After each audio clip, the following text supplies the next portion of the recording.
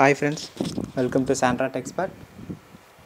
So இந்த tutorial வந்து எப்படி வந்து ஒரு variable ஓட ASCII value வந்து நம்ம வந்து print பண்ணலாம் அப்படிங்கிறது பார்க்குறோம்.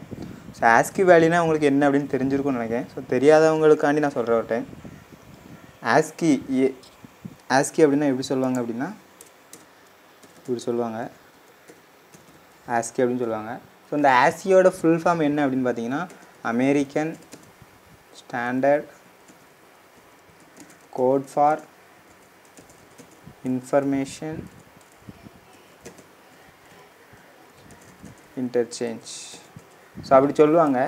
இந்த ASCII வேல்யூங்கிறது ஒவ்வொரு கேரக்டருக்குமே உண்டு. A to Z special characters எல்லாத்துக்குமே வந்து இந்த ASCII வேல்யூ வந்து உண்டு. ஸோ இந்த ASCII வேல்யூ நம்ம வந்து ABCD அப்படி வந்து கொடுக்குறோம். ஆனால் கம்ப்யூட்டர் வந்து ASCII வேல்யூ தான் கட் பண்ணோம். ஸோ நம்ம இப்போ வந்து அந்த ASCII வேல்யூ வந்து எப்படி கண்டுபிடிக்கலாம் அப்படிங்கிறத வந்து இந்த ப்ரோக்ராம் மூலமாக பார்க்க போகிறோம். இப்போ நான் என்ன பண்ணுறேன்னா ஒரு கேரக்டர் வந்து டிக்ளேர் பண்ண போகிறேன். ஏன்னா கேரக்டர் எதுக்கு ஃபஸ்ட்டு வந்து நான் டிக்ளேர் பண்ண போகிறேன் அப்படின்னா நம்ம வந்து ஒரு கேரக்டரோட ASCII வேல்யூ தான் கண்டுபிடிக்க போகிறோம். ஸோ அதனால் நம்மளுக்கு வந்து அந்த கேரக்டர் வந்து ரொம்ப முக்கியம். அதனால் நான் ஒரு கேரக்டர் டிக்ளேர் பண்ணுறேன். C அப்படிங்கிற ஒரு கேரக்டர் டிக்ளேர் பண்ணுறேன். இப்போ என்ன பண்ண போகிறேன்னா ஒரு கேரக்டர் கெட் பண்ணணும். ஸோ நான் என்ன சொல்கிறேன், என்டர் கேரக்டர். ஸோ கேரக்டரை கெட் பண்ணிவிட்டு C = get care of. So நான் அந்த கேரக்டரை வாங்கிட்டேன் Cயில். இப்போ நான் என்ன பண்ணுறேன், அடுத்த லைனில் printf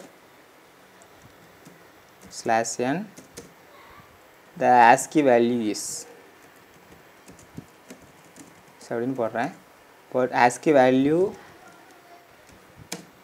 of %C is %D, C. So இதுக்கு என்ன அர்த்தம் அப்படின்னு பார்த்தீங்கன்னா நம்ம ஆக்சுவலாக என்ன பண்ணுவோம், இங்கே வந்து நம்ம பிரிண்ட் பண்ண போகிற டேட்டா டைப்பை பொறுத்து நம்ம வந்து இந்த %C, %S, %D போடுவோம். இப்போ வந்து இன்டிஜர் டேட்டா டைப்னா %D போடுவோம், ஸ்ட்ரிங்குனா %S போடுவோம், கேரக்டர்னா %C போடுவோம்.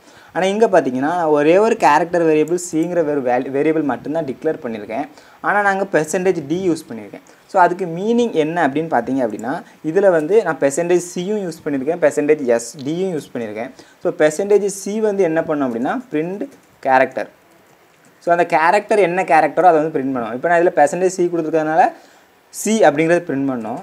இந்த %D இதில் நான் எதுக்கு யூஸ் பண்ணுறேன் அப்படின்னா பிரிண்ட் ASCII வேல்யூ. ஸோ ASCIIங்கிறது ஒரு இன்டிஜர் வேல்யூ. அதனால் வந்து நான் அந்த Cயோட இன்டிஜர் வேல்யூவை என்னென்னு கண்டுபிடிக்க போகிறேன். அதாவது ஒவ்வொரு கேரக்டருக்கும் ஒவ்வொரு இன்டிஜர் வேல்யூவை வந்து கொடுத்துருக்காங்க. அந்த இன்டிஜர் வேல்யூவை தான் நம்ம வந்து ASCII வேல்யூ அப்படின்னு சொல்கிறோம். ஸோ நம்ம இப்போ இதை வந்து சேவ் பண்ணி ரன் பண்ணி பார்க்கலாம்.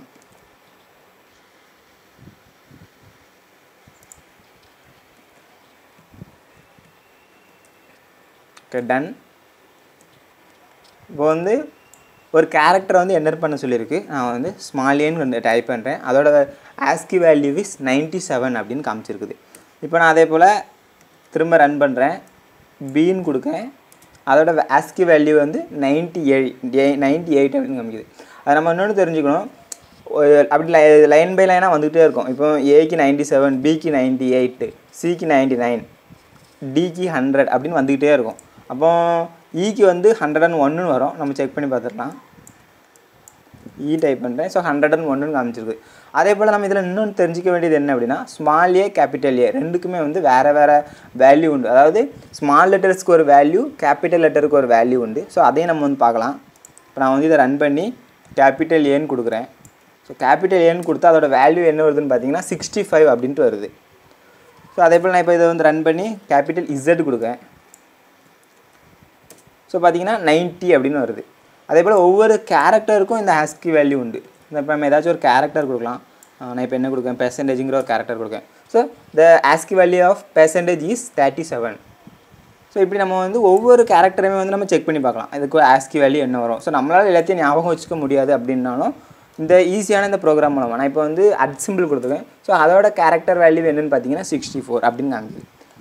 ஸோ இதுதான் எப்படி நம்ம இப்போ ஒரு கேரக்டர் ரீட் பண்ணிவிட்டு %D போட்டு அந்த இதை பிரிண்ட் பண்ண சொன்னோம் அப்படின்னா நம்மளுக்கு வந்து அதோட இன்டிஜர் வேல்யூ பிரிண்ட் ஆகிடும். ஸோ இவ்வளோ தான் ஒரு ASCII வேல்யூவை கண்டுபிடிக்கிறதுக்குள்ள ஒரு ப்ரோக்ராம். வீடியோ பிடிச்சிருந்தால் லைக் பண்ணுங்கள். இந்த சேனலை யாராச்சும் சப்ஸ்கிரைப் பண்ணாமல் இருந்தீங்கன்னா மறக்காமல் கீழே இருக்கிற ரெட் கலர் சப்ஸ்கிரைப் பட்டனை கிளிக் பண்ணி சப்ஸ்கிரைப் பண்ணுங்கள். இந்த வீடியோ பற்றின உங்களோட கமெண்ட்ஸையும் கீழே கமெண்ட் பாக்ஸில் சொல்லுங்கள். தேங்க்யூ.